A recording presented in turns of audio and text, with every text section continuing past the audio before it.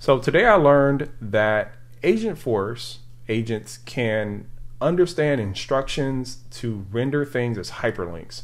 So I have a topic here called booking management, and this is just a topic that does two things: tells people about different activities they can do at the Coral Cloud Resort, and then creates payment links using Stripe.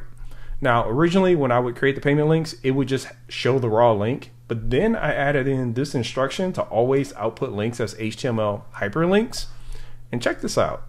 So I'm going to ask to book, and it's going to create a link using the Stripe checkout API.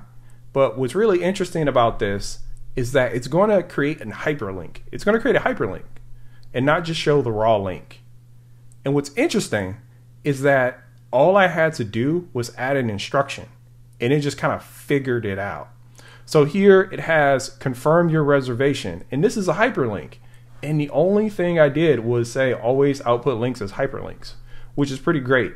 Now, if we take a look at the reasoning, we can see here that the output is a link and that it knows that it needs to create an HTML hyperlink. And so it wraps it with this thing right here so that it renders as a hyperlink.